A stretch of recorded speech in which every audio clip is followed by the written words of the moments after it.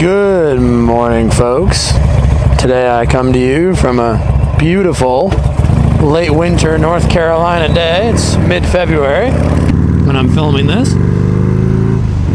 We are getting the first riding impressions of the Hammer Performance 1275 Sportster.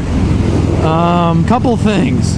I tried filming this video about 3 times already because I was using my buddy's GoPro Hero 9 that he was very kind enough to let me borrow and try out because I've been using this old Sony camera for the longest time, and I want to upgrade the video for you guys and really start getting this channel growing. So I've been getting good, you know, single-digit subscriber increases, which is awesome. But I just want to, you know, I want to keep providing better and better and better, right? Anyway, so I get that camera all hooked up, get a microphone all set up, plug everything in, realize that the setup was completely wrong, and you know, you can't, like, you need this special adapter to run a microphone, external mic on the GoPros. Still, you know, still working through the learning curve on that whole deal. So I'm like, okay, fine. I went back to the drawing board, hooked up the camera a different way, bought some parts, still not working, and now I don't know why. So I'm like, all right, hold on a minute. Let me use this camera to get some footage for you guys, and then once I can figure out the GoPro, I'll switch to that and then try that out. Because, you know, too much. I want to still be making videos here and not just talking to myself in a camera and nobody can actually hear anything I'm saying. So you know, we're gonna do that. So for full disclosure, this is not the first time I've ridden this bike. It's probably the 3rd or 4th actually. So Hammer's break-in procedure, as I think I mentioned in one of the build videos, is you have to start it up and let it idle for a brief 10 seconds, 20 seconds, 30 seconds, 40 seconds. Then you do a 1 mile ride, then a 2 mile ride. And then you can do a 50 mile ride, or you can break it up, I guess, but I just did 50 whole miles under 3,500 RPM, and now I need to do another like 450 over, or you know, under 4,000 RPM. So yeah, I got a lot of riding to do, just cruising around, and it's hard. I purposely set the rev limiter to 4,000 because it's torturous to try to ride something like this and not get on it and test the power, you know. But I want to break this engine in right. I don't want this thing to freaking you know, get what they call piston ring micro welding. So from what I understand, the whole fear about revving these engines high before they're broken in is the piston rings, before they're properly worn to the bore, they'll scuff the bore, and they'll, I guess, leave deposits from the ring on the cylinder bore. I think that's the direction it goes in. I don't know. So something like that. You can look that up and prove me wrong. But basically, you need to just ride it relatively easily and not go full throttle and all that jazz. You're just trying to minimize heat in the motor. Now, the great thing about that is, being an air-cooled engine and cooler temperatures, I'm inherently limiting heat into the motor because it's a cooler day. So that's got to be good for it. They don't explicitly say that, but I'm thinking it is. You also want to try to vary RPMs the best you can. That's kind of a neat rock. So we'll just kind of be floating at different RPMs and speeds throughout the ride here the best we can. What do I know so far? So this is not just from this ride. This is from I put, again, 70-80 miles on this already. So I don't think I'm talking out of my butt having just first rode it. So I can only rev it to 4 grand, and I can't go full throttle. So everything I'm about to say, put it in that context. However, I did the Impact 560 cams, which gives you a red line out to 7,000 RPM. The cam actually makes power higher than that, but they said to cut it off at 7 just to be safe. And then I got the 1275 kit, and basically just a valve job, you know, mild head work, nothing crazy. The 04 to 06 Sportster heads, per Hammer Performance, are the best flowing Harley Sportster heads that they ever put on a Sportster. So I didn't really, because of that, I was like, I'm going to get pretty good power just with the stock heads, so I left them alone. Yeah, so how does the bike ride? Like, what's the real world? I've seen a lot of Hammer 1275 videos, and unless I'm missing something, please link them to me. I'd love to hear other people's opinions. I've never heard anybody talk about just like kind of how it feels compared to the the bike originally. Everyone just is like, oh, it's fast, it's fun, and there's no data, there's no even subjective like opinion on how it feels. The best one was the Yami Noob video. That gave me a good idea. He talks a lot about the frame geometry not being adequate for the power and all that stuff, which is really good info, right?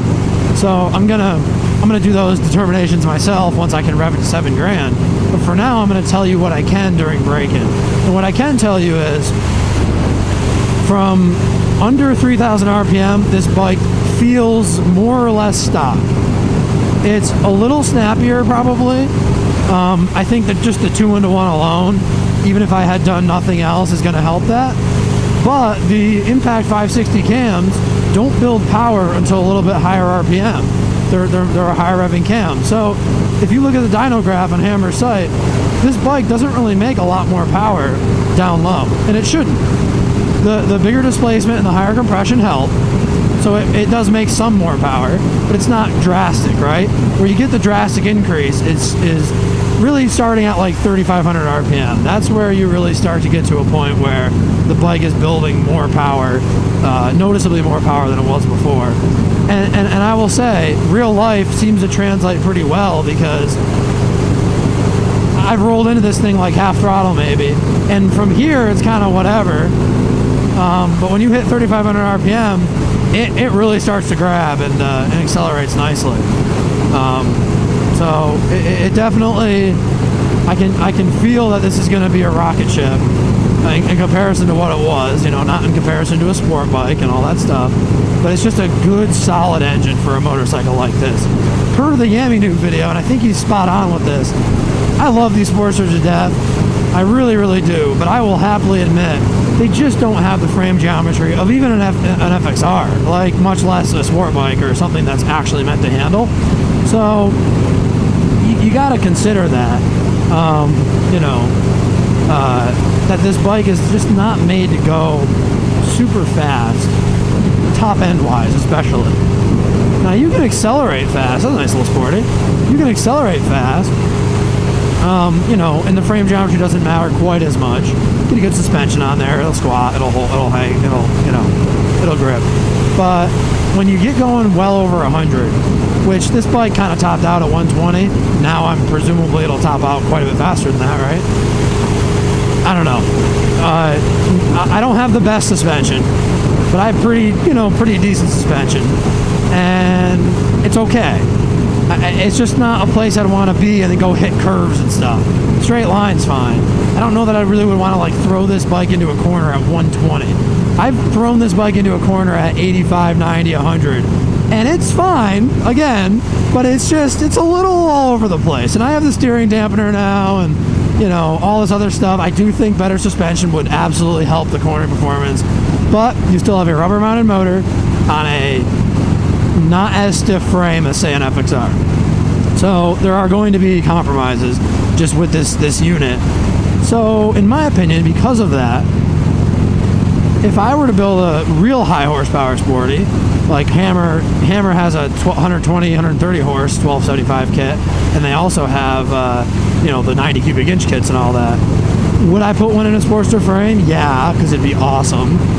Would I really consider doing that in a Buell frame with a slightly extended swing arm to get the wheelbase where it needs to be, because I know Buells can get twitchy because of their short wheelbase?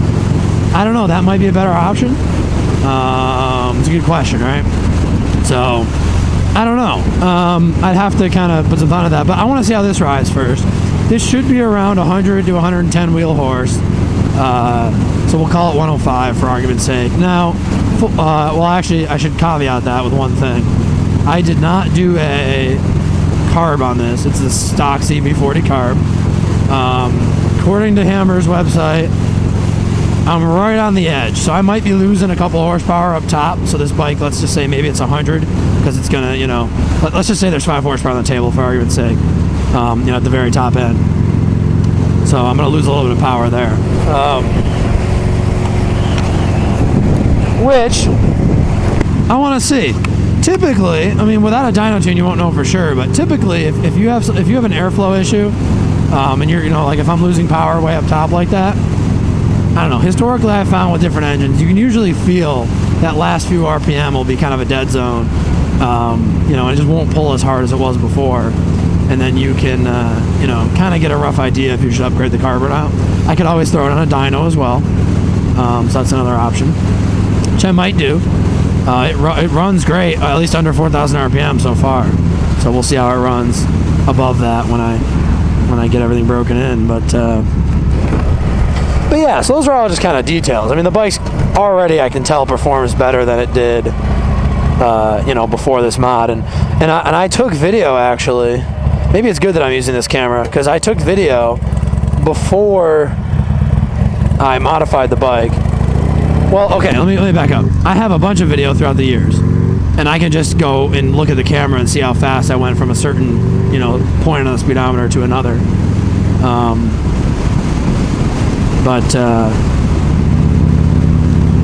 Then I can take that video and some video I purposely shot of this bike just to try to get a rough idea of, you know, how much faster it actually is. Now, what I should have done, and I just didn't think about it, I should have bought one or borrowed my friend's Draggy module and done some 0 to 60 timing and do a quarter mile.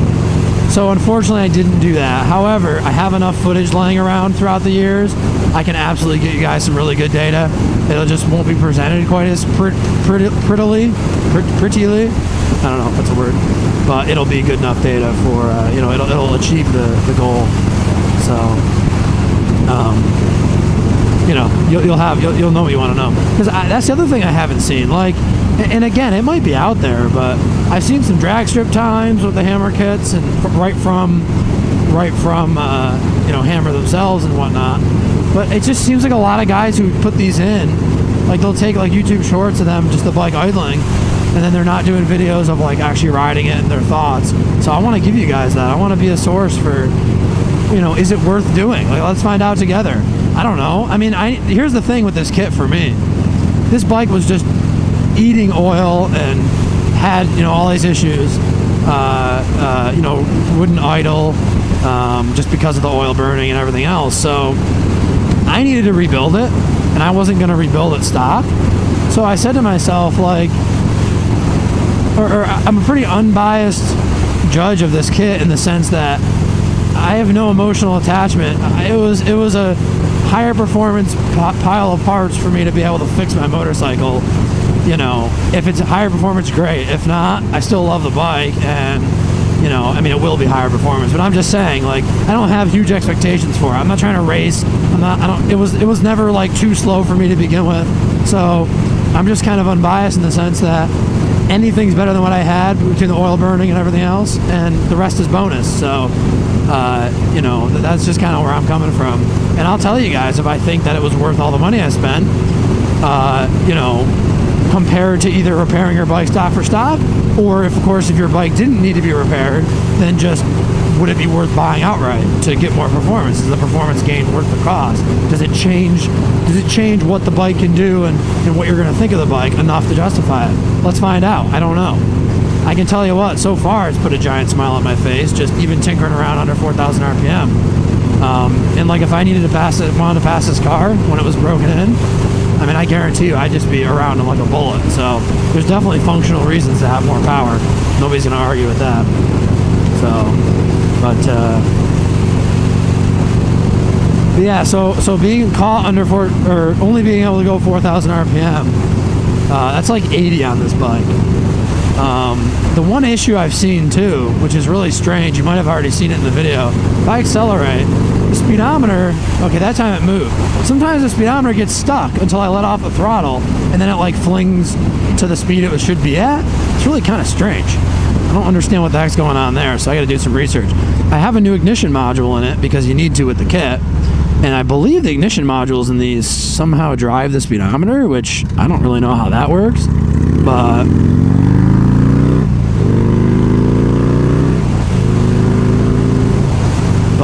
somehow it works. So we'll have to figure that out. One thing I am noticing is that was probably about half throttle.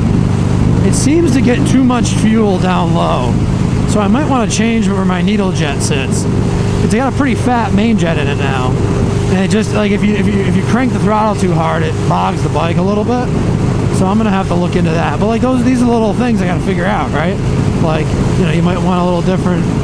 I don't really remember what I tuned it for the other motor, for the stock motor. I don't think I messed with the needles C position, but just little stuff like that.